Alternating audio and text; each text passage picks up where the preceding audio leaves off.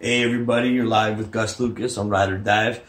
So I just did a score, as everyone saw on our Facebook page, Ride or Dive. Make sure you check us out. Had a little bit of a score last night, as you can see by some of the stuff in the background here.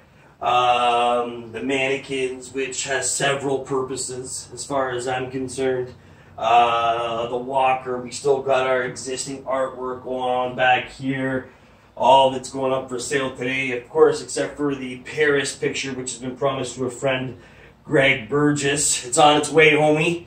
But today's score was a small score that we did with some booths. We still got all of our merchandise over here still kicking, the mugs, the fans, some pet stuff. And then today we came across a small find, which a lot of people know I recall my honey hole. It's my honey hole. Anyways, it's a spot that I go to on the regular. It's completely confidential. Don't nobody know about it but me. And I average between 20 and 60 pairs of boots a month.